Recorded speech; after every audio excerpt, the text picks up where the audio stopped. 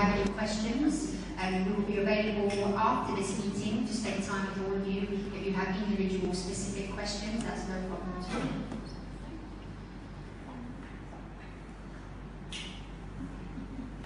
And everybody, I would like to introduce Margaret. Margaret has recently,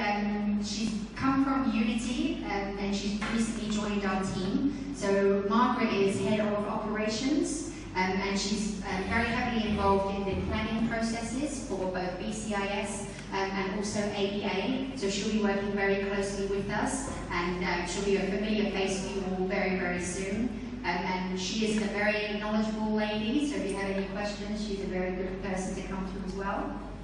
And I'd like to welcome Miss Ampon as well. Everybody, as you know, this is the founder and owner of our schools. And also, this is Cherry. Cherry is working on the curriculum within our early years for BCIS school.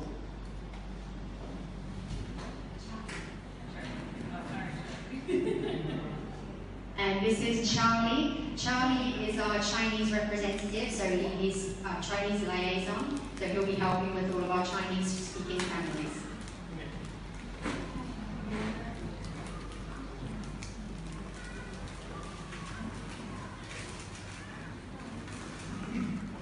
Good afternoon, everybody. As Karen said, my name is Miss Margaret, and I'm working as the Foreign Operations Director across many of the schools. I've had the pleasure of working with Amporn for the last 2 years. I came on board when Unity was still much of a building site and we were starting from the ground up. So I've been with Unity for 2 years. I've worked within the health department, the nurses department, and also in the upper management and senior management within the school. So I've been through a lot of the ups and downs of having a new school, a new building, new facilities. And believe me, I know you all, I'm sure, have some concerns and questions that you would like to ask.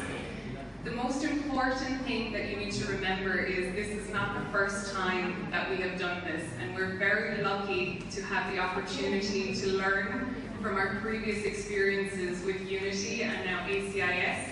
and we've allowed them to be the test lab rats for all of the mistakes that we might have made. So we have a very, very strong idea and a very, very strong leadership team moving forward for both ABA and for BCIS.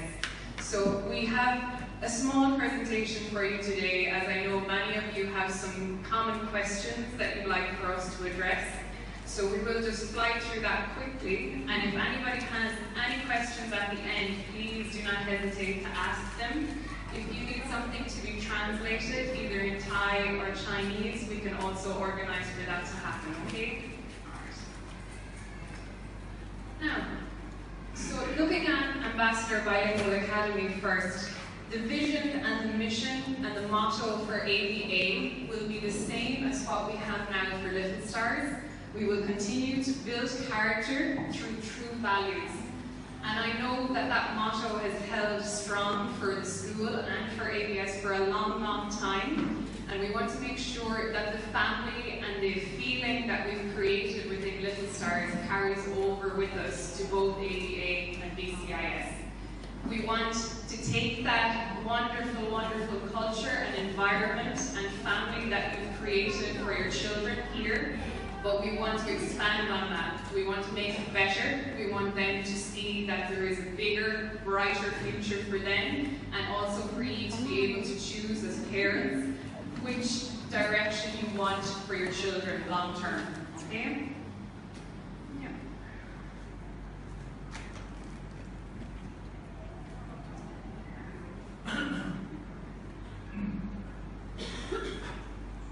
Sorry, some technical difficulties.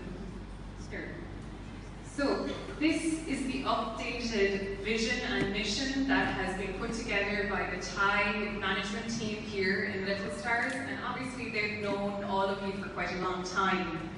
And they want to ensure that ABA is aimed at enhancing the capacity of all learners, providing learners with a firm foundation in attaining both Thai and English language, essential skills and knowledge for communication, morality and ethics, capacity for technological applications, development in all respects of physical and mental health, and enabling learners to enjoy a life of harmony, among others, internationally. Alright, so we are developing on the true values that Little Stars has supported for a long, long time. We are not turning our back on those. We want to expand and we want to move those forward as our children go forward to being the next generation for business, for health, for politics, for everything that is to do with our future. And obviously our children are the ones that are going to be doing that. I read an article recently that said children of 12 years of age in 2015 will do 60% of jobs that have not even been created yet.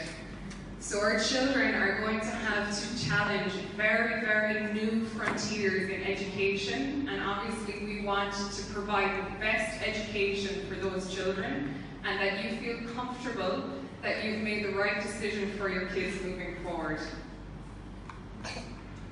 For BCIS, we have gone with a Latin motto, which is very traditional to the British education system. Our motto will be Communitas Animas Honestas, which translates to community, courage, and character. We really want to foster that belief that our children are more than just a number at a desk. They have the potential to go and change the community within the school, but also outside of it.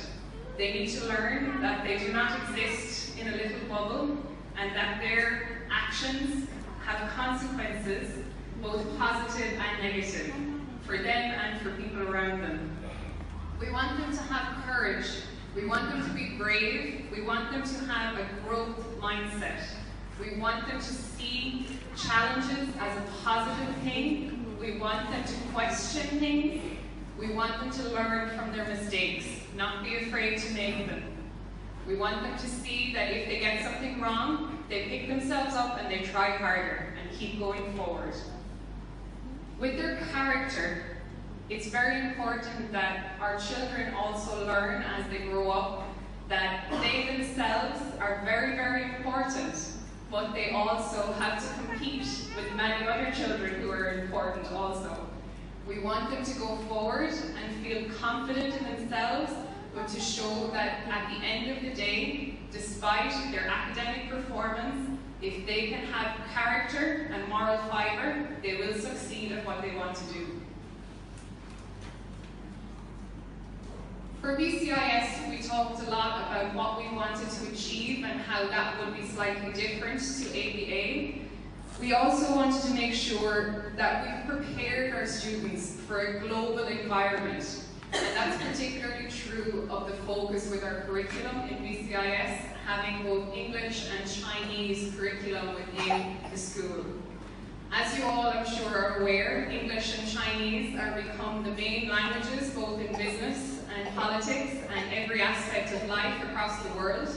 And for our children, I believe that's not going to be any different. I think if more so, they would need to be able to converse and speak in both those languages in order to move forward in their lives. We wanted students to be creative, caring, and independent thinkers, and we will work tirelessly to provide an international education in a beautiful, modern, and designed education and environment. And that's very important, is that our children do not just go to a school that calls themselves international. Any school can do that. We want our children to grow up in a culture that they understand there are differences, they understand what it means to be international. It's not just a title, it's a way of thinking, it's a way of acting, and it's looking at the life of everybody in their class and seeing that as an opportunity to learn. And that our differences give us opportunities to learn. Alright, for a lot of you, I know you've had questions with regard to the curriculum and how that will be different across the two schools. So for ABA, the curriculum that has been tried and tested and works wonderfully well within Little Stars will continue to grow with ABA. We will focus on the Thai curriculum, and we will also continue with the English American curriculum that our students currently use here in Little Stars. For the American curriculum aspect, we use H&H and Hop Onto publications, which are the books that you will all have seen from your children's classrooms. They offer a very, very high standard of English learning, and obviously your children in ABA will be able to learn their subjects both through Thai and through English. So it's worked extremely well. I have been extremely impressed with the level of English spoken in Little Stars. I come into school every morning and I hear kids giving out to each other in English, which I love to hear, because they say you don't know a language until you can give out to somebody in it. For BCIS, we will have British curriculum, which we are going to be going with Pearson, which I'm sure some of you will have heard before. We will be using their EdXL iPrimary curriculum, which is very much designed in line with all of the Departments of Education in the UK. It looks at all of the standards that would be expected of a British school in any country, in any place. The platform that we will use for the curriculum is very much focused on 21st century technology, things being available to us online, so you as parents being able to interact online with a lot of the curriculum also, not waiting to hope that a note comes home in the backpack or a book gets sent home and doesn't get left on the school bus. Alright? We will also have our Thai curriculum that will be taught, both Thai as a foreign language and Thai for national speakers. That will continue on. We've had some very good success within Unity in the international education there between the English and Thai language. We've learned that we do need to have different levels, because obviously some children come and even though they may have parents who are Thai, they may not have spoken Thai fluently. They may not have Thai parents at all and they've been in Thailand most of their lives. So we need to assess them the same way as we assess them within the English curriculum as well. Then the biggest difference for the academics and curriculum within BCIS and ABA is the level of Chinese that will be involved in the curriculum. So there will be a full Chinese curriculum for BCIS. We will have different levels, the same as within Thai. We will offer CFL, which would be Chinese as a foreign language for beginners. We will offer much higher advanced levels for Chinese speakers who are coming to us from China. Our idea with both schools is that we want to make sure your students graduate and they are fluent in all of the languages that they need to study. There is no point in sending children to school to learn multiple languages and they finish and they don't know anything in any language. We want your students to have the option to go to university wherever they want. If they want to stay here in Thailand and go to the best universities here, fantastic. If they want to go abroad to Europe, to the UK, to Australia, to New Zealand, lots and lots of choices are available to them. And the more solid foundations that we give to them now, the opportunities they'll have will be greater and greater. For ABA, we look at the different curriculum that we offer now. I won't go through everything individually, as I'm sure you're all fed up of listening to me as it is. What I will do is make sure that everybody receives all of these slides on Dojo this evening through your teachers, so everybody can look at these again themselves, okay? But we cover, within the bilingual curriculum, the biggest difference being that the subjects are taught in both languages. So your children study science and they study that in both English and Thai for ABA. Okay, so there is a split in how those subjects are taught. When it comes to BCIS, it works slightly differently within how the stages are broken up. As you see previously, we have preschool, kindergarten, and grade 1 to 6. Within the British system, we have a very different title on each level. So for the small children, the very, very small children, we call that stage Early Years Foundation Stage, or EYFS. You will start to hear that a lot. And that is made up of pre-nursery for children who are between 2 and 3, nursery between 3 and 4, and reception between 4 and 5. Moving on from that, we have something called Key Stage 1 and Key Stage 2. So those of you that are familiar with the British system will understand that that's your primary, or in the American system it's called the elementary levels. So that would take your children up until year 6, which would be their primary level education. The differences in the 3 levels, which you can talk to Miss Cherry about in greater detail. She is the expert within the early years foundation. So this is your nursery, pre-nursery and reception, or those of you that are used to preschool now. The difference for a lot of you is that within the British curriculum, early years is taught very much through play. And for a lot of parents, that can be a very daunting idea. What do you mean I'm sending you to school to play all day? But the idea is, and it has been proven, that through play, children learn a lot more about themselves, about their environment, about how to interact with others, how to regulate themselves, how to control their bodies. The teachers are able to see how they work as individuals, not whether they can sit and attend at a desk for a long period of time. Because none of us could sit and attend at a desk all day long. Everybody needs to have that break. We need to be able to be individuals, to move around, to show what we as individuals are capable of. Within Key Stage 1 and 2, again, I won't go through all of these with you as it's quite long, but there are 10 principles that underline the academic achievements that we want from our students.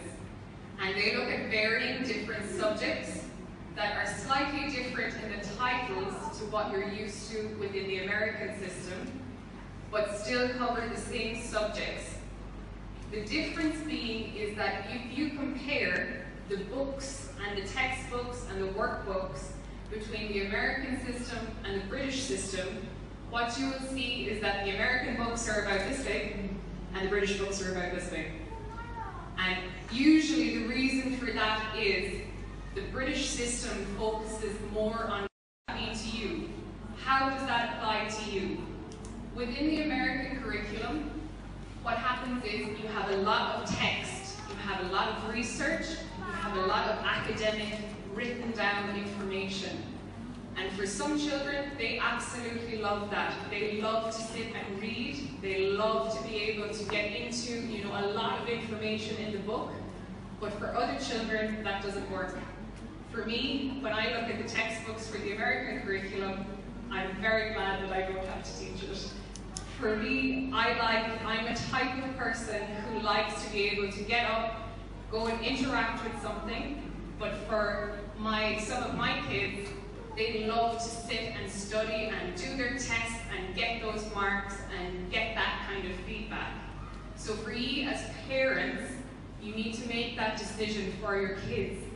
Do you think they would prefer to be more involved in the getting up and playing and interacting and learning through that kind of education system? Or do you think they're more based on sitting down and reading and really investigating different things? So both are very, very valuable ways of learning, but obviously very different. So that's the decision you have to make as their guardians and parents. Also within the calendars, that's where the biggest difference comes. The ABA calendar will be very similar to what you're used to with Little Stars. It is directed by the Thai government. It has 2 semesters, one going from May to September, and the second going from October to March. Within BCIS, we now will have 3 terms. So that would follow the British system. And how that works is that we have a September to December, a January to April, and an April to July. The curriculum itself is all designed to be taught over those 3 terms. And this is followed exactly as it would be if you were in a British school in the UK. Okay? The only difference that we will have is within the March time, we will allocate some extra leave for smoky season. Because obviously last year it was so awful and everybody wants to go to Phuket or out of the country. Alright? Now, the daily schedule for ABA will be extremely similar to what works and has been established to work really well for the children here in Little Stars. So nursery through kindergarten and grade 1 to grade 6, you have your own individual line-up times, the same as they are now, and the pick-up time and clubs time is the same as it is now. Okay? Within BCIS, we have a slightly different day. For the early years, we start at 8:30, but for Key Stage 1 and 2, so the elementary or primary kids, they need to be on the basketball court, lined up and ready to go at 7:50. So for mum and dad, that means you all have to get up a little bit earlier. Alright? So I know it can be a very early start, but the reason for that is obviously we're trying to fit in a British curriculum, a Thai curriculum, and a Chinese curriculum. So the kids need to be up and ready to learn very early on. And I would ask that parents, when you commit to that, you make that commitment that your kids have to show up on time. I don't give out to kids when they're late. I usually phone mum and dad and ask why they're late, because the kids aren't driving themselves. Sorry, hold on. Alright. Then for pickup time, we run just a little bit later, and clubs in the afternoon, okay, in the evening after everyone is finished. With BCIS, clubs will only run 3 days of the week, because on Mondays and Fridays, we have teacher training, so it's very important that professional development takes place within an international forum. So on Mondays and Fridays, I'm afraid your children are yours a little bit earlier in the day, but on Tuesdays, Wednesdays and Thursdays, we happily entertain them for an extra hour, okay? Now, nutrition. I know this has been a very large question for a lot of you, particularly when you saw the difference in the fees on your fee schedule. Am I right? Yeah, okay. So at the moment, the food that is being prepared and given to your children is made on a budget that is much lower than the one that we are proposing for BCIS and ABA. These will be exactly the same across both campuses. It will not matter whether your child is in ABA or BCIS, they will be receiving the same food. Now the difference in that is that we want to make sure our children eat a very wide variety of healthy foods. We want to get rid of the idea of, let's go to the shop and buy some biscuits, let's go get some sweets or candy. No. Go and have a proper lunch in the middle of the day, have lots of nutritious food where you have your body fueled and ready to learn.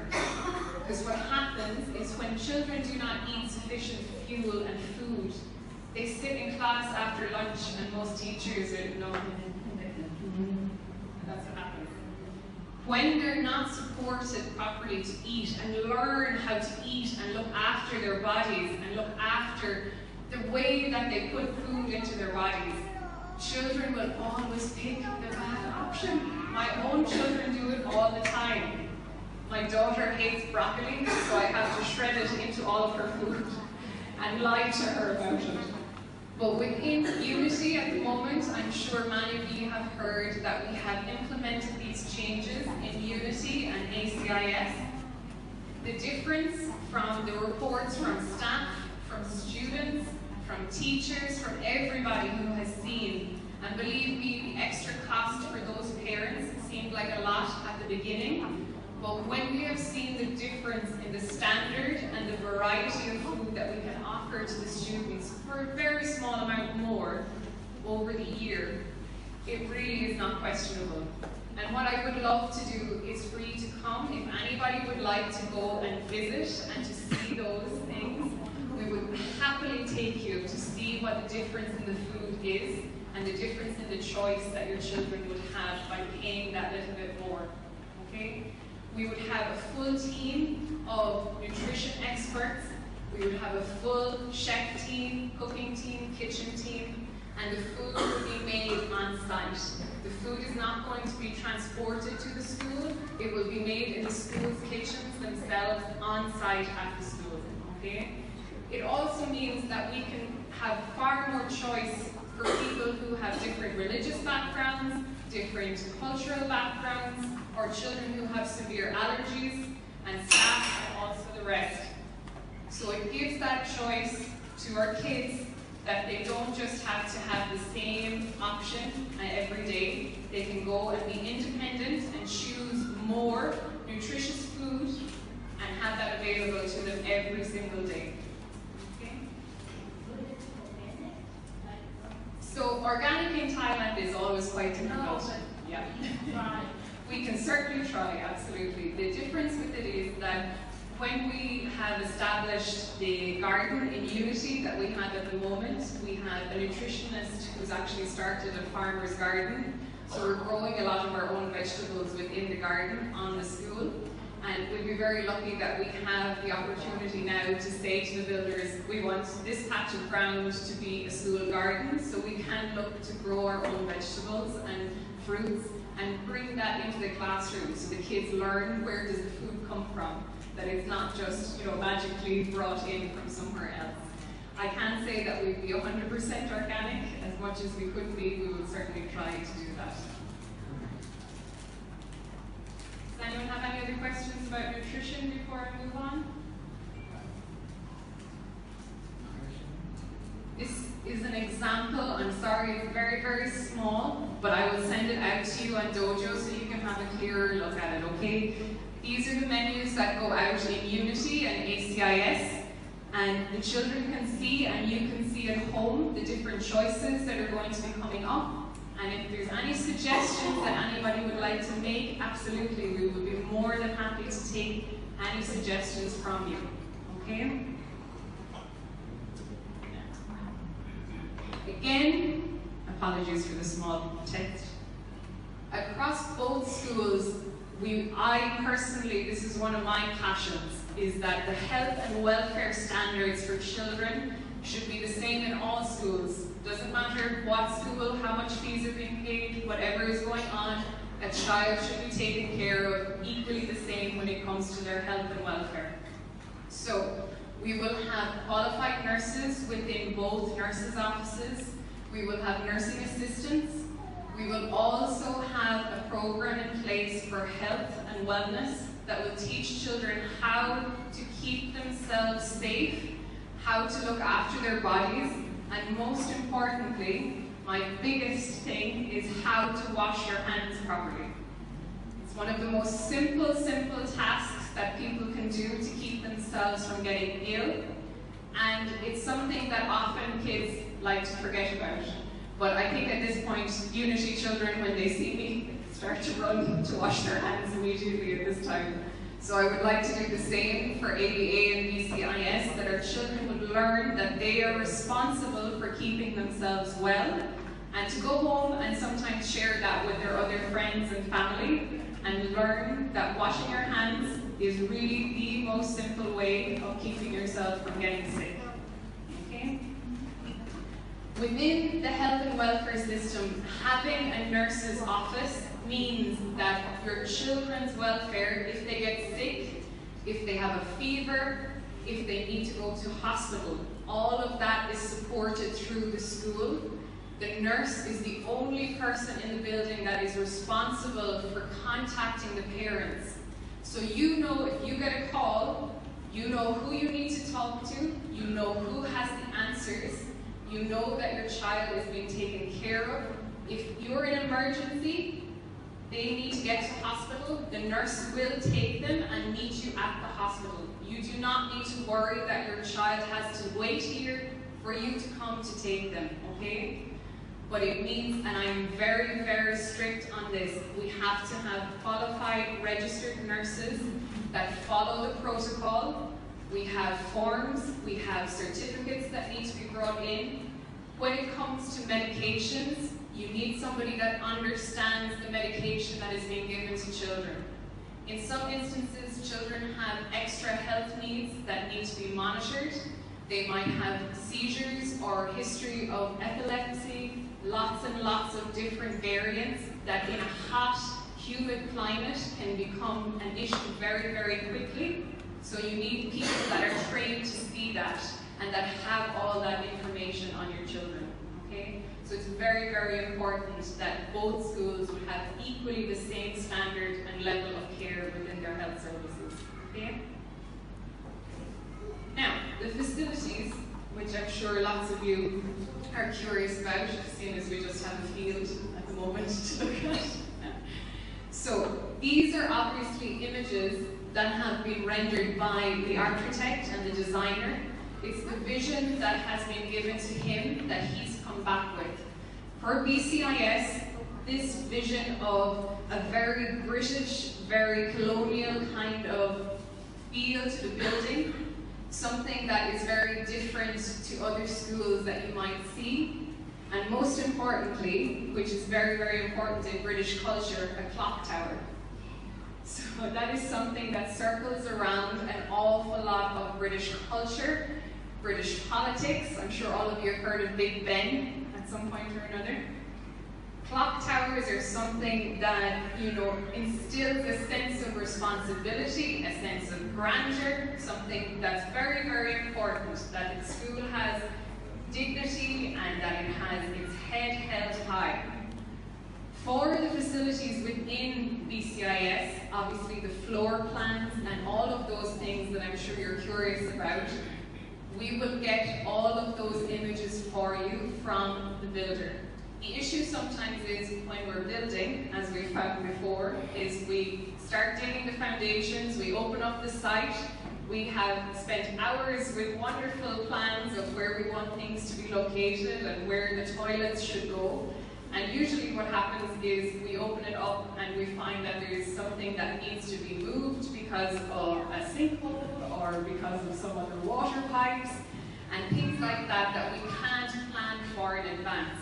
So the reason that you're not getting very many images of the floor plans and things like that is because obviously they will change due to the process of the building. So we will happily show you the outline and an overview of it, but I cannot guarantee it's 100% how it will look when it's finished, okay? The standard of the rooms, the facilities and everything will be absolutely upheld. But if I say to you that a toilet is on one corner and it ends up on the other corner, I'm afraid that's just the reality of building at the moment. Okay? So we will get more detailed images for you as we go through the building process, and we will release those to everybody as we go through each phase.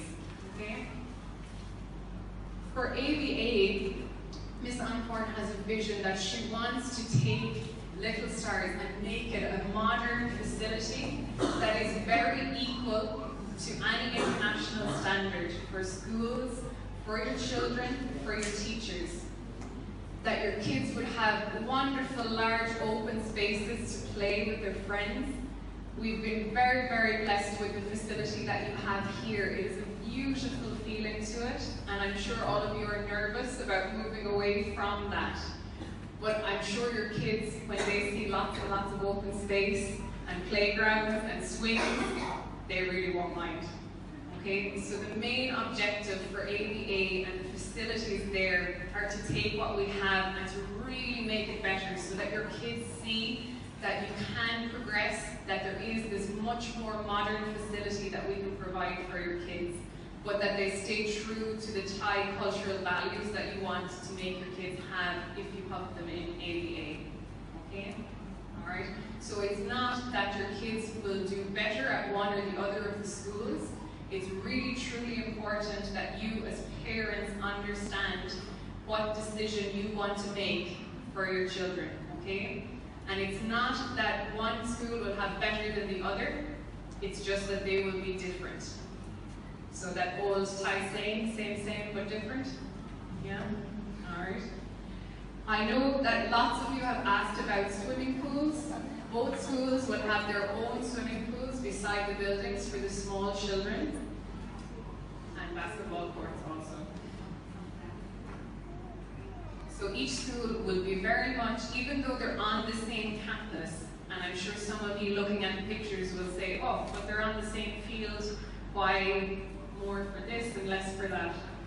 The reason being for that is obviously the different levels of curriculum that we have to provide, the different levels of teachers that we have to provide for international schools. That is where the financial difference is, okay? Everything else, health, nutrition, facilities, all of those things will be equal across the schools. The difference is you need to make the decision if you want to have 3 language curricula available to your kids under a British international environment, or do you want your children to stay with the American and Thai curriculum under a much more Thai cultural environment, okay? That is the difference, all right? Facilities-wise and everything else will be the same. We will have one of each for everybody. Nobody will be without. Everybody will have equipment for sports. We'll have lots of facilities to play, to learn, to develop. But it depends if you want your children to have the understanding of an international culture. Do you want that to be something that's the norm for your kids? Or do you want them to experience a little bit of that, but stay true to the Thai cultural values that you have in ABA? Okay? So that really is the biggest difference and the biggest choice that you as parents have to make. Okay? So, thank you all very much. We do have our website up and running for both schools. I will put up this information for you all on there also. Any updates and things like that that we bring out, we will also build up and put up on the website for you so you can have a look at all of the different aspects. Alright? I'm sure you have lots and lots of questions, probably not in English. So if anybody has any questions in English they'd like to ask, or I can hand over to one of my colleagues to answer for you. I have a question for the playground. Is it meant to have a covered? Yes. Of course. So within Unity and ACIS, initially what we did was when we placed the playground, we needed to see how the sun and everything came around the building. So we leave some of the equipment in the sunshine to keep down, bacteria and keep things clean naturally. But we also put in very strategically placed shade so that the kids obviously aren't in a rotisserie oven. I know, I don't stay out there very often. Yeah, in Thailand, we have a lot of rain and sunshine. Sometimes it's too strong. So we're planning to have the indoors and outdoors playground. So, okay? ก็เมื่อกี้ไม่แต่ภาษาอังกฤษเนาะผู้ปกครองคนไทยอยากให้อาจารย์บรีฟให้อีกหน่อยหรือเปล่าคะหรือว่าโอเคแล้ว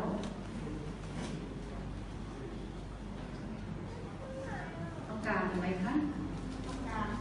ต้องการเนาะโอเค Swimming pool, yes, we do have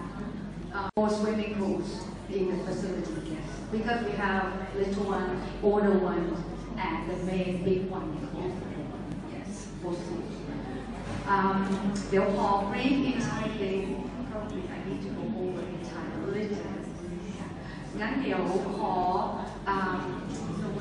thank you so much Margaret and Karen for your details. ก็ขอบคุณมากนะคะคุณมาร์กาเร็ตแล้วก็คุณแคเรนก็คุณมาร์กาเร็ตก็ให้รายละเอียดค่อนข้างจะกว้างมากตอนนี้เราอาจจะมีกลุ่มที่ผู้ปกครองไม่ต้องการฟังภาษาไทยแล้วเดี๋ยวอาจารย์จะคิดว่าเดี๋ยวจะขอตัวถามแป๊บหนึ่งเผื่อเขาจะไปคุยกันอีกกลุ่มหนึ่งนะคะ I would like to maybe discuss a little bit with you that maybe you can take the group of a group of the foreign parents, because I'm going to explain in Thai. If you don't need to stay and you want to ask more questions, so save your time because you have to pick up your children very soon. And then maybe you can.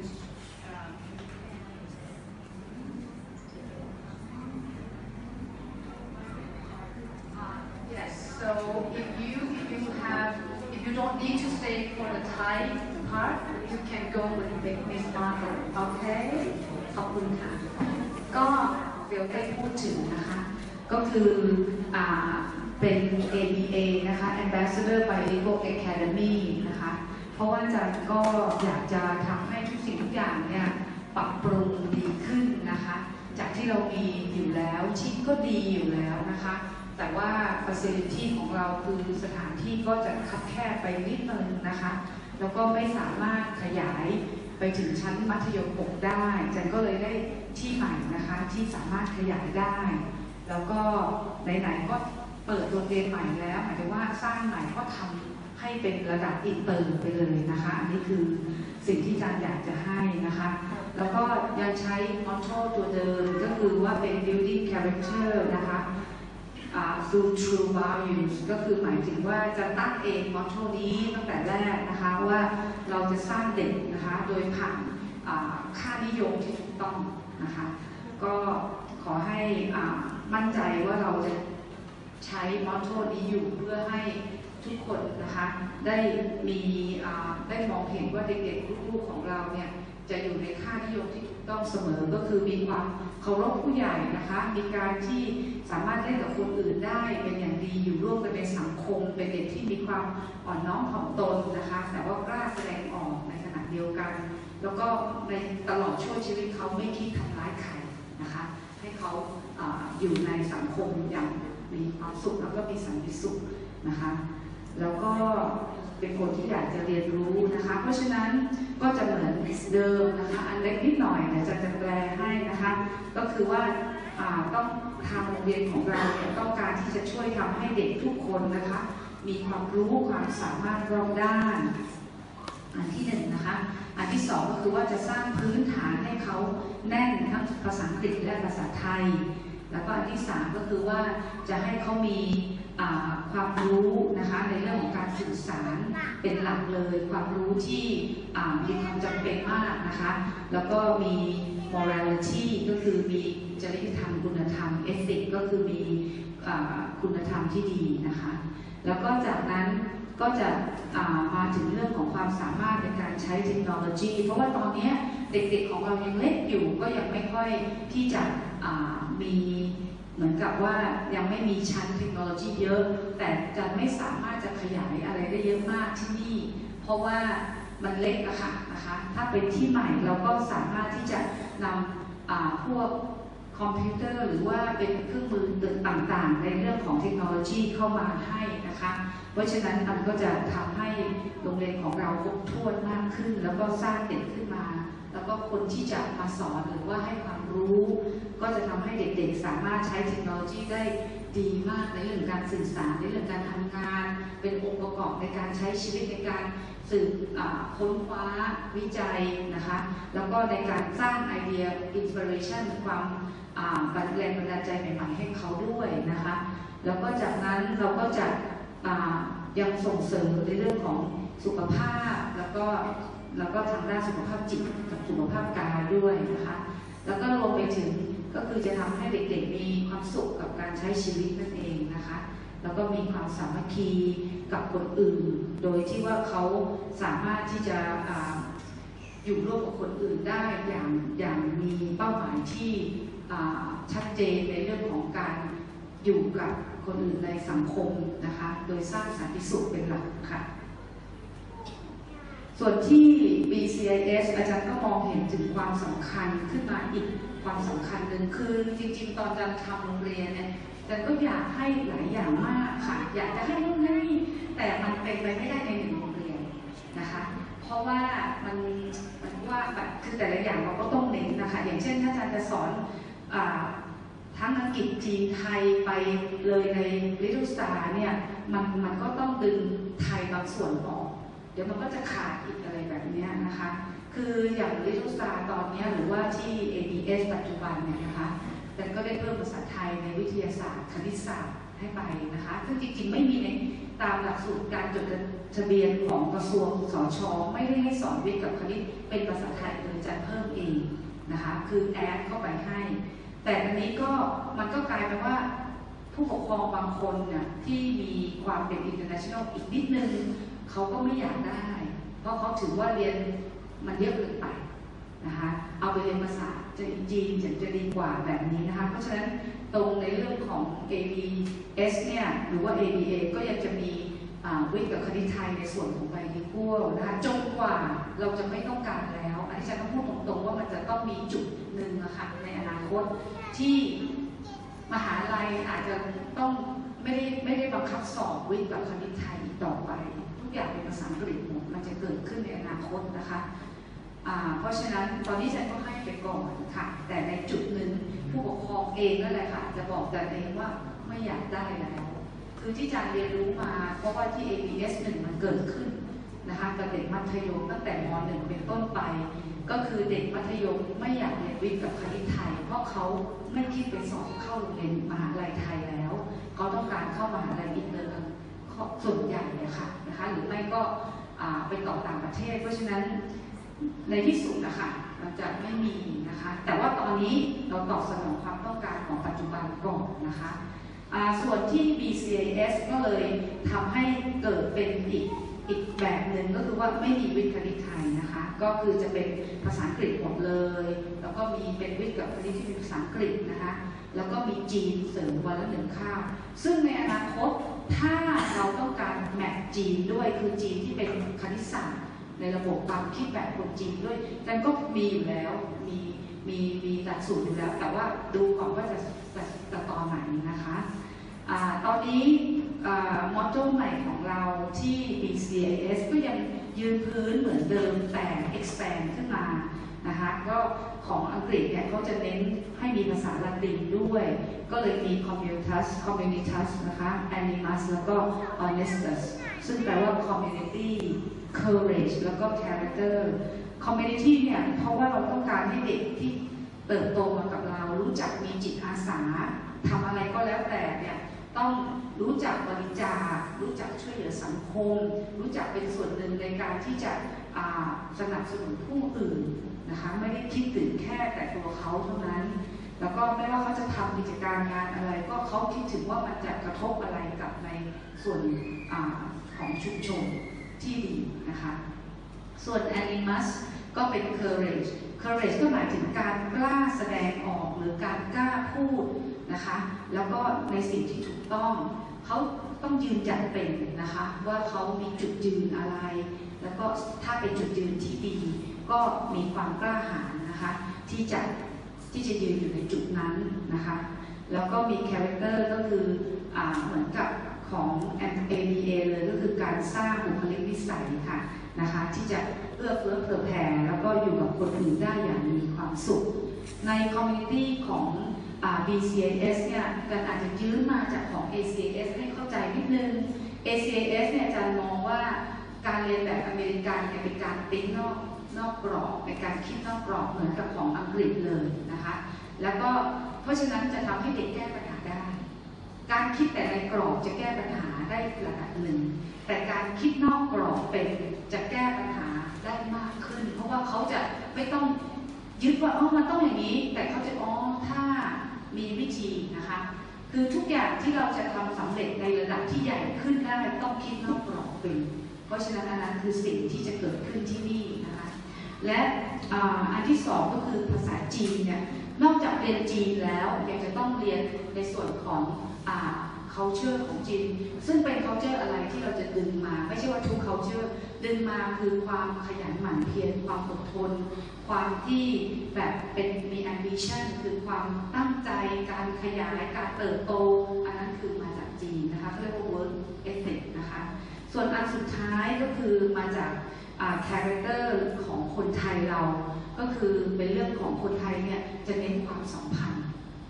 อะไรที่ว่าไม่ได้ถ้ามีความสัมพันธ์กับคนในหน้าที่นั้นมันก็จะได้นะคะประมาณนี้นะคะเพราะฉะนั้นคนไทยเราจะเน้นความสัมพันธ์เป็นหลักต่อให้ยากยังไงถ้ารู้จักกันถ้ารักกันถ้าสนิทกันถ้ารู้จักเข้าหารู้จักพูดรู้จักแบบมีวิธีมันก็จะทำได้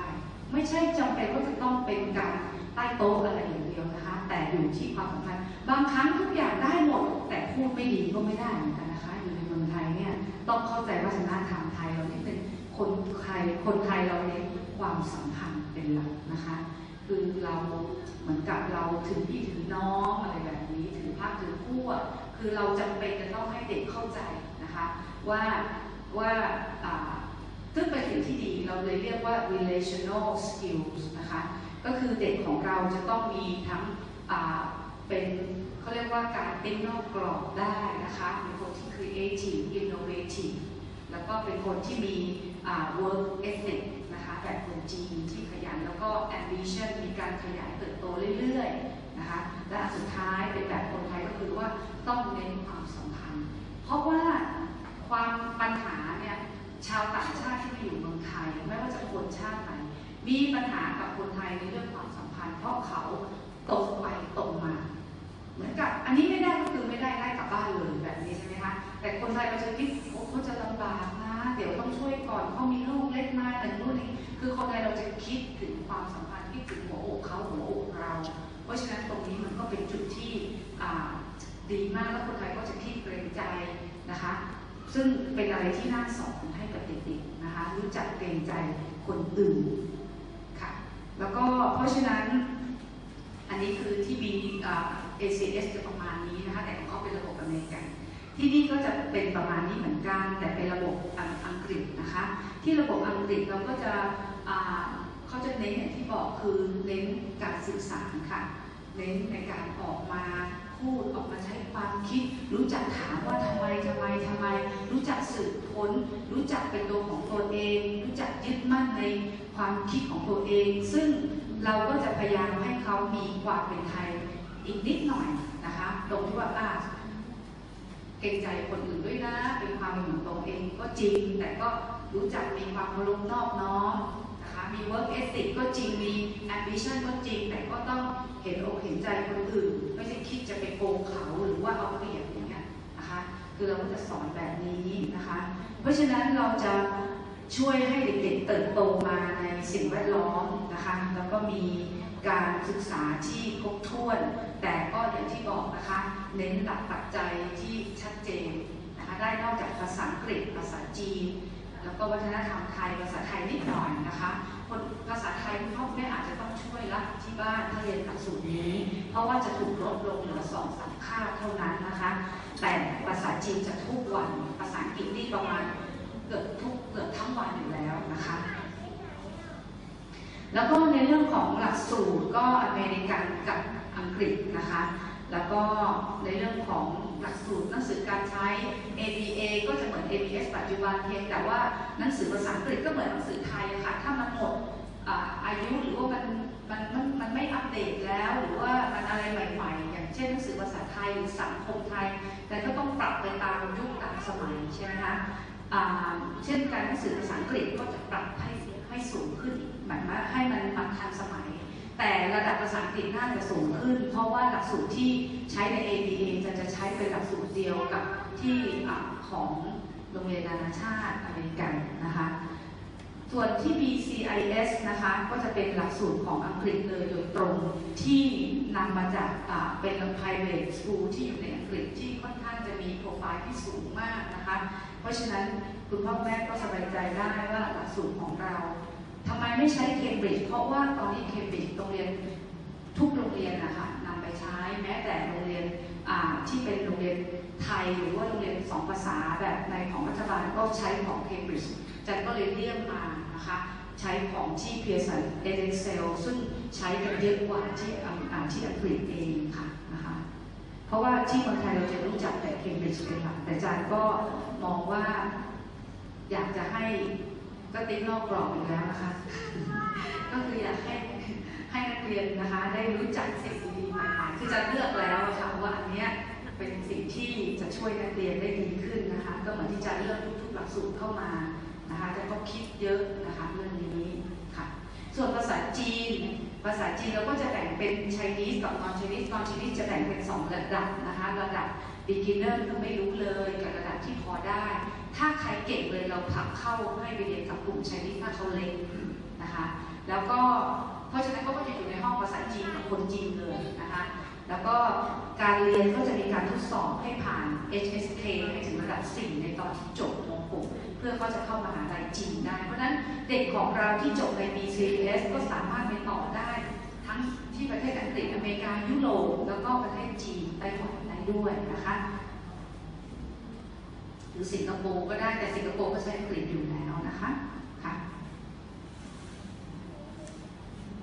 ก็ชั้นเรียนนะคะก็ถ้าเป็น ABA ก็เหมือนปกติเนี่ยแหละค่ะแล้วก็จะปรับขึ้นไปจนกระทั่งคือจะขยายขึ้นไปจนกระทั่งถึงเกรด 12 เลยนะคะแล้วก็การเรียนก็เหมือนที่คุณพ่อคุณแม่ได้ทราบมีภาษาอังกฤษนะคะภาษาอังกฤษวิทยาศาสตร์คณิตศาสตร์เป็นภาษาอังกฤษนะคะสุขศึกษาเป็นภาษาอังกฤษมีพละก็จะเป็นภาษาอังกฤษมากขึ้นเพราะว่าจะเป็นโค้ชเป็นครูสปอร์ตมาจากอเมริกาเลยนะคะแล้วก็ส่วนในเรื่องของอาร์ตก็จะเป็นภาษาอังกฤษนะคะคอมพิวเตอร์ภาษาอังกฤษก็หลายๆอย่างที่จะต้องเรียนเนี่ยก็เป็นภาษาอังกฤษจะมีภาษาไทยมากขึ้นในระดับประถมก็คือมีวิทย์ไทยคณิตไทยมากขึ้นนอกจากเหนือจากภาษาไทยทุกวันวันละ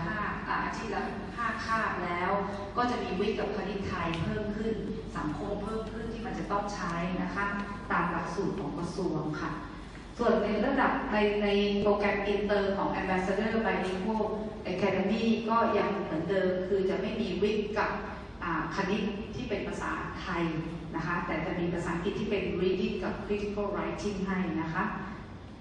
ถ้าเป็นของ British เนี่ยเขาก็จะแบ่งออกเป็นมีearly year stage นะคะก็คือจะมีตั้งแต่ foundation stage ไปจนถึง key stage 1 key stage 2 ก็ในปีนี้ที่จะรับนะคะก็คือจะรับถึงประมาณ year 6 หรือว่าเกรด 5 ค่ะเพราะ year 1 ที่คืออนุบาล 3 คือป .1 ของคนไทยเนี่ยนะคะกลายเป็น year 2 ใน British เพราะเขานับอนุบาล 3 เป็น year 1 นะคะในเรื่องของการสอนนะคะถ้ามันก็จะมีเป็นหลักสูตรปกติก็คือเรื่องของภาษาแต่เน้น communication นะคะเรื่องของพละแล้วก็เรื่องของการพัฒนาทางด้านสังคมแล้วก็ในด้านอารมณ์ต่างๆอันนี้ก็จะเป็นเขาเรียกว่าเป็นวิชาโซเชียลนะคะแล้วก็ literacy ก็เป็นการอ่าน mathematics ก็เป็นคณิตศาสตร์ understanding the world ก็จะเป็นในเรื่องของสังคมที่เป็น geography คือเขาจะแตกต่างในการเรียกอีกนิดนึงนะคะแต่ว่าก็จะเน้นในเรื่องของการให้เด็กไปสำรวจมากขึ้นนะคะมีความเข้าใจสิ่งแวดล้อมที่มากแต่คือมากกว่าประเทศไทยอย่างเดียวนะคะแล้วก็สามารถเรื่องอาร์ตกับดีไซน์ก็เน้นมากเลยของหลักสูตรอังกฤษที่จะเน้นเรื่องอาร์ตกับดีไซน์จริงๆนะคะในเรื่องการออกแบบการคิดแม้แต่การเรียนนะคะแล้วก็ส่วนในเรื่องของ Key Stage 1 2 แล้วก็เป็นเรื่องของคือตั้งแต่ป .1 คือ Year 1 ก็คือ Year 3 นะคะจนถึงป .5 เนี่ยก็จะมีการเรียนตั้งแต่พละนะคะมีศิลปะมีดราม่า Chinese ไทยมีวิชา Library คือการค้นคว้าในห้องสมุด Math English Science แล้วก็เป็นพวกtopic ในเรื่องของ history geography แล้วก็การเรียนเกี่ยวกับศาสนาต่างๆ computer music นะคะก็จะอยู่ในหัวข้อการเรียนค่ะกับ semester ของ ABA จะมี2 semester เหมือนเดิมนะคะก็คือตั้งแต่พฤษภาถึงมีนานะคะแล้วก็ส่วน semester ของBCIS จะมี3 เทอมแต่การจ่ายเงินที่เมื่อกี้เขาไม่ได้พูดถึงก็เหมือนเดิมนะคะคือจ่ายเป็น2เหมือนเดิมค่ะคือเหมือนเทอมนึง 75,000 ก็เป็น2 เทอมแต่การเรียนเท่านั้นเองที่แบ่งตามหลักสูตรอังกฤษ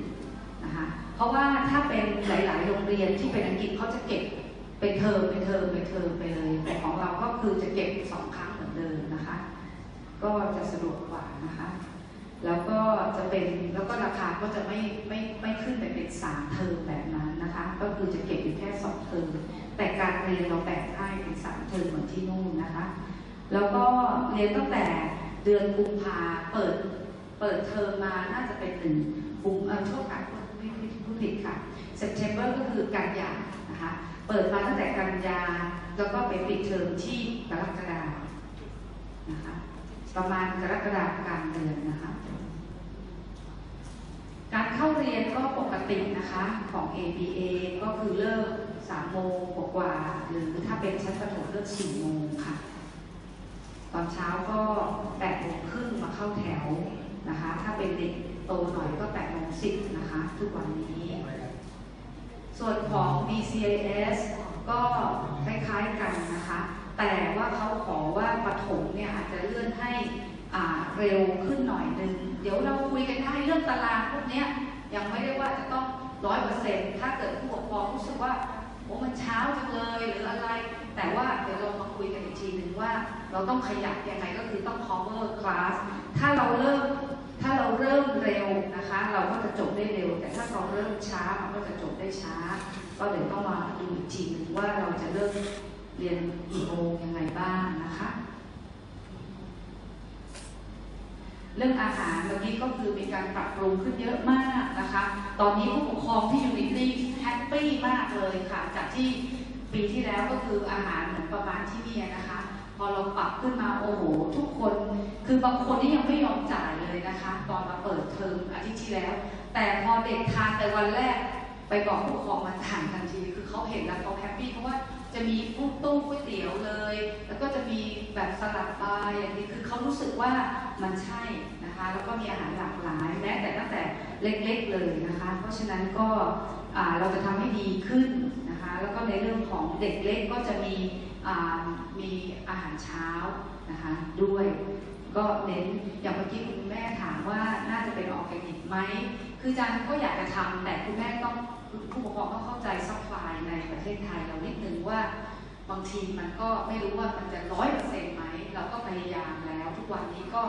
บางทีผักต่างๆที่ใช้ก็ถ้าเป็นไปได้ก็จัดโครงการหลวงแต่มันก็ไม่ใช่ว่าจะมีตลอดทุกวันทุกครั้งนะคะเพราะมันคือคนทานเยอะเหมือนกันนะคะแม้แต่ร้านอาหารออร์แกนิกเองบางทีเขาก็แทบจะไม่อยู่เหมือนกันนะคะมันก็เพราะมันไม่ได้ปลูกแบบเยอะนะคะอาจจะเพิ่มขึ้นได้โดยที่ตอนนี้คุณครูก็ที่ Unity ก็จะทำสวนผักเป็นของตัวเองแต่อย่างที่บอกอะค่ะคือทำสวนผักเป็นของตัวเองเราทานทุกวันแต่ก็ไม่แน่ใจจะไม่อยากจะรับปากว่าจะทานสวนผักของตัวเองทุกวันทันไหมนะคะเพราะมันต้องปลูกเยอะมากเพราะว่าเด็กของเราก็เยอะนะคะค่ะแล้วก็เรื่องของเมนูนะคะก็เดี๋ยวเราจะมีการให้ความรู้เป็นสนุกให้เด็กด้วยอะไรอย่างเงี้ยนะคะได้อ่านเกี่ยวกับเมนูต่างๆนะคะว่าทำไมกินอันนี้แล้วจะดีกับร่างกายยังไงทำให้เรามีฟันสวยทำให้เราผมสวยทำให้เราผิวสวยหรือว่าทำให้เรากระดูกแข็งแรงอะไรอย่างเงี้ยก็อาจจะช่วยได้ปัจจัยหนึ่งนะคะเรื่องของ health กับ welfare คือคุณมาร์กาเร็ตเนี่ยจริงๆแล้วเขามีปริญญาหนึ่งที่เรียนเกี่ยวกับ health กับ welfare เพราะฉะนั้นเขาก็จะเน้นเรื่องสุขภาพพอสมควรเลยเรื่องของการดูแลสุขภาพเรื่องของการที่เราจะติดตามนะคะวัดผลในตัวเองนะคะว่าน้ำหนักส่วนสูงการฉีดยาหรือว่าการดูแลการอะไรแบบนี้เขาก็จะเน้นมากขึ้นนะคะ facility ตอนนี้ก็ได้ลงรากเขาเรียกว่าวางพื้นแล้วนะคะวางพื้นฐานในการสร้างแล้วก็ของ ABA เนี่ยก็ไปถึงรู้สึกว่าจะเสร็จไป1 ชั้นแล้วนะคะตอนนี้ก็ยังตรงตามกำหนดการคุยอยู่ตลอดค่ะในช่วงถึงคริสต์มาสนี้น่าจะเป็นโครงสร้างอะไรขึ้นมาเรียบร้อยแล้วอันนี้จากที่บิลเดอร์บอกนะคะก็ตามสเกจดูอยู่ค่ะนะคะแล้วก็เมื่อเดือนมีนาที่จะถึงนี้กำหนดเสร็จมีนาถ้าเป็นตัวของ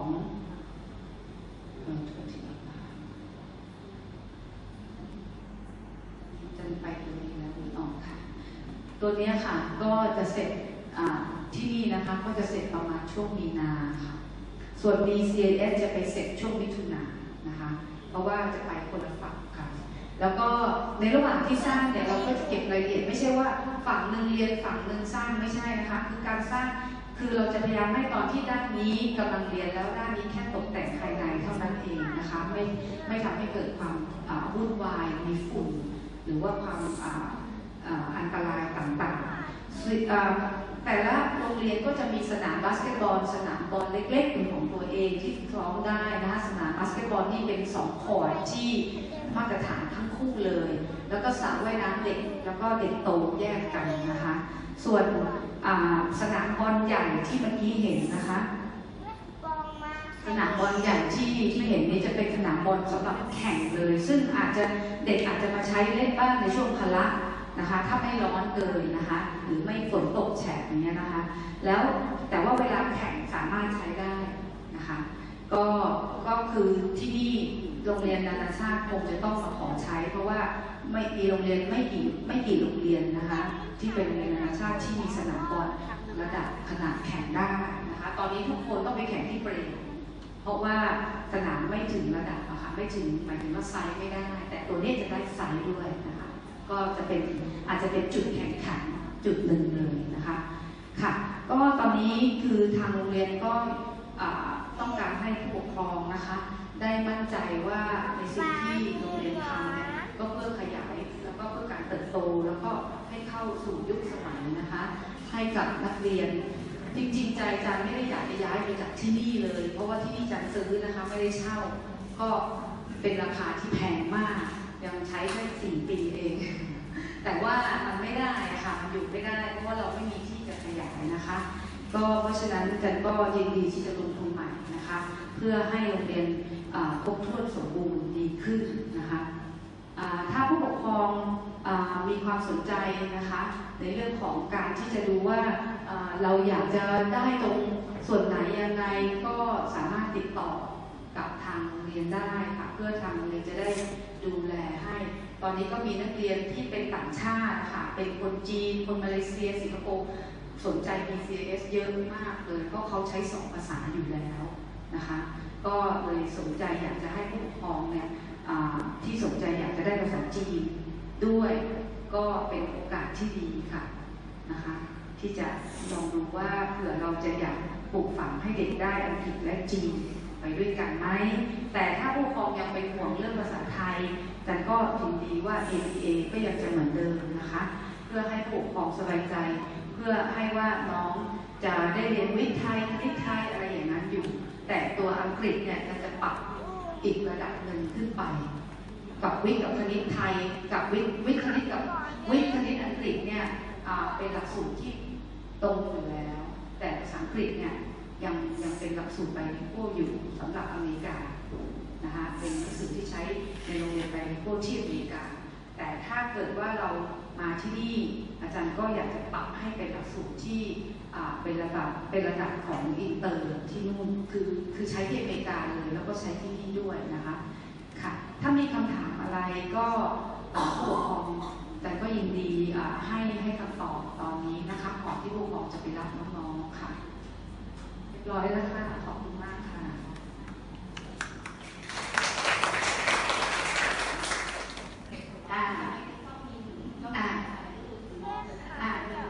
มีค่ะแต่จันดูก่อนดีไหมคะเพราะตอนนี้เนี่ยที่ ABS เนี่ยมันน้อยมากเลยค่ะเด็กที่อยากเรียนไทยอย่างที่บอกไปสำรวจกับครูโบตอนเปิดเทอมพฤษภาเนี่ยก็คือตอนนี้มีนักเรียนม.1 อยู่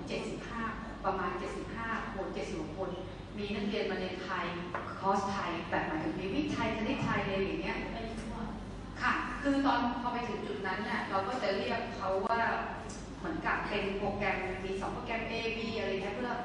อแยกเพื่อไม่งั้นเดี๋ยวจะงงอะค่ะก็คือ A ก็เหมือนกับว่ายังมีไทยอยู่หรืออะไรเงี้ยก็มีอยู่10 กว่าคนเองคือเด็กอะเขาเลือกเองเขาผู้ปกครองอาจจะบอกว่าให้เรียนแต่ตัวน้องอะมาขอเองว่าไม่เรียน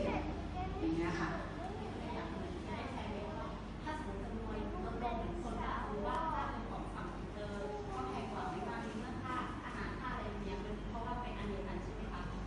คือมันต้องทำให้เหมือนกันถ้าอยู่ในที่เดียวกันกินไม่เหมือนกันก็ไม่ได้ก็ไม่ดีค่ะ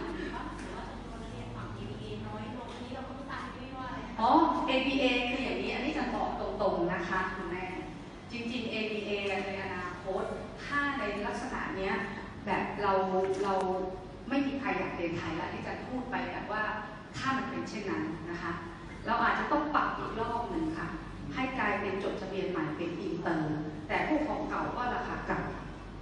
อันนี้บอกไว้ก่อนเลยนะคะเพื่อผู้ของสบายใจแต่เราต้องดูก่อนว่าความต้องการเป็น แต่จริงๆแล้วอย่างหลักสูตรที่อาจารย์ทำเนี่ยของภาษาไทยเนี่ยนะคะเด็กที่อยากเรียนเนี่ยมีน้อยก็จริงแต่อาจารย์ก็ต้องจ้างครูเหมือนเดิมเลยค่ะสมมุติว่าต้องจ้างครูฟิสิกส์ครูเคมีครูชีวะครูคณิตศาสตร์ระดับประถมหรืออะไร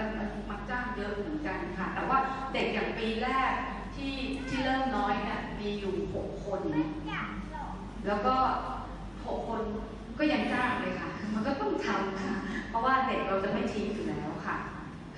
ก็จำเป็นต้องทำแต่ก็ต้องดูต้องทำใช่ค่ะต้องทำค่ะก็ค่ะถ้าเป็นหลักสูตรอินเตอร์กับหลักสูตรอันนี้เนี่ยจะต่างกันตรงวิทย์กับคณิตแล้วก็สังคม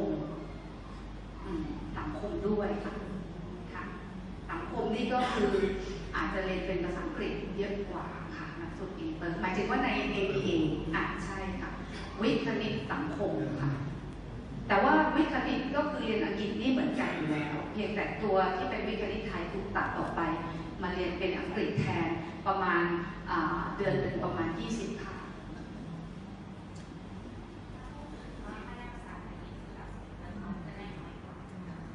ได้น้อยกว่าเพราะว่า1เขาจะเรียนแค่ภาษาไทยถูกไหมคะหมายว่าชั่วโมงที่เป็นภาษาไทยแต่ถ้าเป็นหลักสูตร Bilingual EP เนี่ยเนื่องจากจะเพิ่มให้นะคะ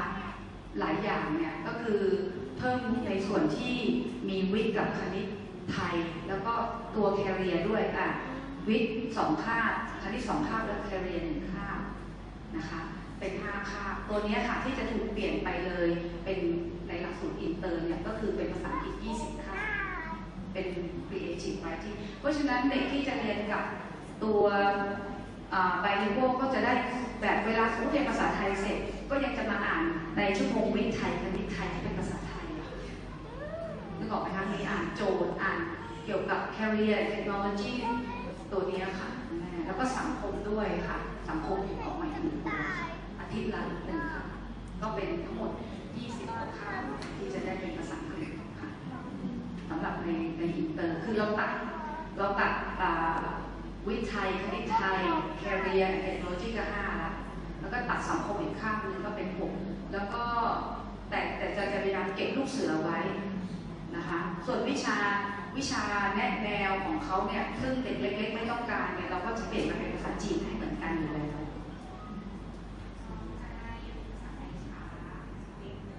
ช้าไหมอันนี้คือจันไม่แน่ใจคำว่าช้าของคุณแม่หมายถึงอะไรนะคะแต่จันคือหลักสูตรภาษาไทยเนี่ยมันจะแบ่งออกเป็นเนาะหลักภาษาวรรณคดีนะคะแล้วก็จะมีอยู่ประมาณ2 เล่มนะคะ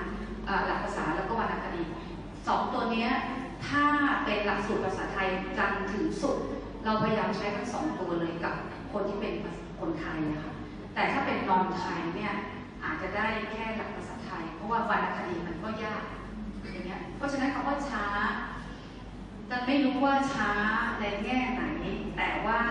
การอ่านออกเขียนได้เนี่ยมันอาจจะเร็วขึ้นถ้าไปฝึกในวิทย์ไทยคณิตไทยด้วยคือมันเหมือนไปอ่านโจทย์อีกทีนะคะอาจจะช้าเพราะว่าไม่ได้อ่านเพิ่มแต่เรียนในคาบเนี่ยมันก็คือปกตินะคะคุณแม่ค่ะก็คือต้องไปเสริมคือจะแนะนำว่าถ้าอยากได้วิทย์ไทยคณิตไทยไปเสริมข้างนอกไม่แพงเพราะว่ามีคนสอนได้แบบเยอะแยะในวิทย์คณิตไทยถ้าเราอยากได้ได้อย่างหนึ่งถึงแม้จะเปิดวิทย์กับคณิตไทยให้ตรง EP เนี่ยก็ไม่ได้หมายความว่า2 เต็มนะคะคืออย่างนี้เราเรียนวิทย์5 คาบภาษาอังกฤษแต่เวลาเรามาสอนภาษาไทยเนี่ยเราสอนแค่2 คาบแต่หลักสูตรจริงของวิทย์ไทยต้องสอนประมาณ 3-5 คาบแต่จะทำไม่ได้แล้วมันไม่มีเวลามันได้แค่นี้จริงๆแค่นี้ก็4 โมงเย็นแล้วมันเยอะอย่างเงี้ยค่ะเพราะฉะนั้นถ้าจะเสริมจริงๆก็ต้องคือจริงๆเรียนวิทย์กับคณิตไทยที่โรงเรียนก็ไม่ใช่จะพอนะคะอย่ามั่นใจแบบอย่าวางใจว่าโอ้ที่นี่สอนวิทย์คณิตไทยแล้วไม่ได้พอนะเพราะเราไม่ได้สอนหลักสูตรไทยแบบเต็ม 100% นะเราพิเศษแค่ถึงแค่2 คาบนะคะเพราะฉะนั้นอย่ามั่นใจว่าโอ้เด็กจะต้องแบบเก่งวิทย์ไทยคณิตไทยเป๊ะๆเพราะเราสอนน้อยมากเลยถ้าเทียบกับหลักสูตรของโรงเรียนไทยเนี่ยเพราะฉะนั้นเราก็ต้องเสริมอยู่ ราะนั้นอาจารย์ก็เลยคิดว่าไหนๆจะเสริมเราก็เสริมแบบเสริมเลยดีไหมแล้วก็เอาเวลาเนี่ยมาเรียนจีนดีไหมหรืออะไรอย่างเงี้ยแต่แค่คิดว่าเป็นช้อยของเราแต่ช่วยได้ค่ะเด็กของเราก็ไปสอบพวกอะไรสาธิตมชอะไรอย่างเงี้ยเขาก็สอบได้ดีสอบเข้ามองพอเวลาถ้าเขาเปลี่ยนสายตอนม.6เขาก็สอบได้แบบใช้ได้เพราะเขาใช้ความคิดในห้องเรียนวิทยาศาสตร์ที่เป็นภาษาอังกฤษคณิตศาสตร์คือเอาความรู้เนี่ยมาแอพพลายตัวเองที่กับโจทย์ไทยแต่โจทย์ไทยมันก็ยากมากนะมันต้องเรียนให้พอด้วยอ่ะเนาะเรียน2 ข้างเนี่ยบางทีมันก็ตีโจทย์ไม่ได้เลยนะเพราะว่าโจทย์ไทยบางทีมันก็วนแบบเยอะแยะนะคะหลายซับซ้อนอย่างเงี้ยค่ะ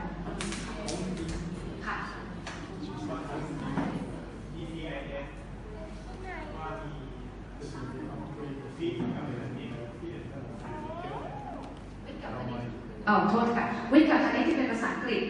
แน่นอนค่ะอันนี้คือทุกวันอยู่แล้วค่ะวิทย์ทุกวันคณิตทุกวันค่ะใช่ค่ะแล้วก็ตอนนี้อาจารย์สอนที่ ACS จะเพิ่มให้อันคือ STEM class STEM เนี่ยคือการปลูกฝังเด็กในการรู้จักคิดแบบเอาวิทยาศาสตร์มาใช้เป็นสิ่งประดิษฐ์ต่างๆคืออาจารย์ก็ลงทุนซื้อเป็นเขาเรียกว่าอะไรเดียวเป็นเหมือนกับโมเดลที่สร้างด้วยเลโก้ของเด็กเล็กๆขึ้นมาตัวบอลหนึ่งขึ้นมาคือเป็นพวกพลังงานไฟฟ้าพลังงานแม่เหล็กอะไรต่างๆอย่างเงี้ยค่ะเป็นชุดมาให้เป็น STEM class คือเขาจะมีความรู้เรื่องการ irrigation หมายถึงการทำเขื่อนการอะไรตั้งแต่เล็กๆเลยกังหันการผลิตไฟฟ้าการใช้โซลาร์ซิสเต็มอันนี้อยู่ที่ ACS แต่ถ้าตรงนี้โอเคลงตัวจะอาจจะเอาเข้ามาด้วยถ้าเกิดว่าเป็นที่ต้องการนะคะเพราะ STEM class นี่ก็โอเคมากค่ะตอนนี้นะคะเด็กๆก็ enjoy มากเลยเขาจะเรียนเหมือนกับนอกจากเรียนแล้วก็คือได้สร้างด้วยแล้วพอสร้างจากเลโก้เสร็จพอเขาเริ่มประมาณป .4 ป .5 ขึ้นไปเขาก็จะไปสร้างด้วยวัสดุอื่นละโดยไม่ต้องใช้เลโก้เพราะเลโก้มันจะช่วยก่อนไงว่าต่อมาอย่างนี้นี่เป็นกังหันนะเป็นนู่นนี่นั่นจะมีระบบไฟมีถาดมีสายไฟมีอะไรต่างๆแต่พอถึงที่เขาเรียนเข้าใจหมดแล้วเขาต้องหาวัสดุเองเป็นอะไรนะคะแต่ก็ลองดูค่ะว่าถ้าที่นี่โอเคด้วยก็จะเอาเข้ามาให้นะคะเป็นสเต็มคลาสค่ะสเต็มย่อมาจาก S นะคะก็คือ Science T ก็คือ Technology E คือ Engineering แล้วก็ M ก็คือ Mathematics คือ4 อันรวมกันนะคะเอา4 อันมาเวิร์กทำให้เป็นinnovation การประดิษฐ์ขึ้นนะคะค่ะ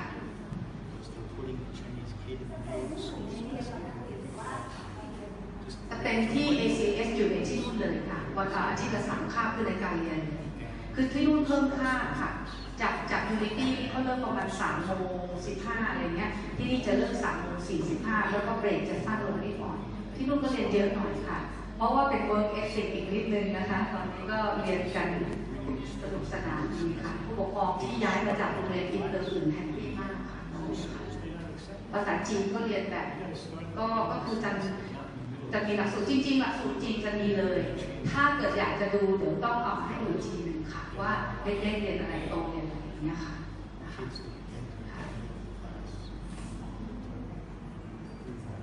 แต่ก็ชอบหมดนะคะอยากจะให้นักเรียนได้หมดทุกอย่างจะต้องดูว่าผู้ปกครองอยากมันก็คิดยากเพราะมันยังเป็นช่วงเวลาที่ผู้ปกครองแบบยังนึกไม่ออกว่าจะไปทางไหนอะไรเงี้ยแต่จะมองจากในมุมมองของนักการศึกษาก็มองว่าอะไรที่มันเป็นสิ่งสำคัญนะคะในตอนอนาคตที่จะถึงนี้เราไม่ใช่เตรียมเด็กวันนี้ให้เตรียมเด็กวันนี้ให้กับปัจจุบันนี้นะคะเราเตรียมเด็กวันนี้ให้5 ปี10 ปีข้างหน้าเราจำเป็นต้องแบบคิดล่วงหน้าไว้ก่อนเนี่ยค่ะว่าเขาจะเผชิญอะไรนะคะ